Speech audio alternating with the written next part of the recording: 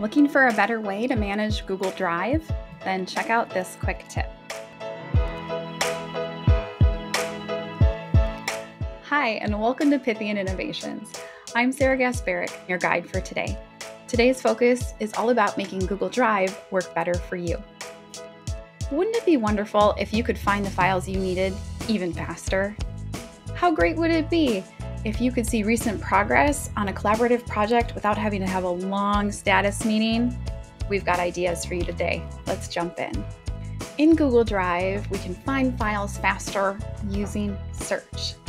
Whether you want to do a simple keyword search to find the results that you need, or if you already know some narrowing factors that you want to apply to your search, there is an advanced search icon option in the search bar where you can plug in file type, ownership, dates, and more to help you hone in on the exact item you're looking for.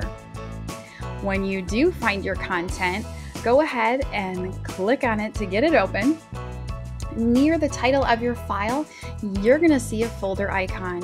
When I want to see where this file lives and related files, this is a fast way to get there. Click on the Open in a New Tab icon in order to get to that top level folder, and I can see where my file destination is from this point. To get a view of that top level folder and its activity at a glance, use the eye icon in Drive. This will show you at first some of the core details of your folder.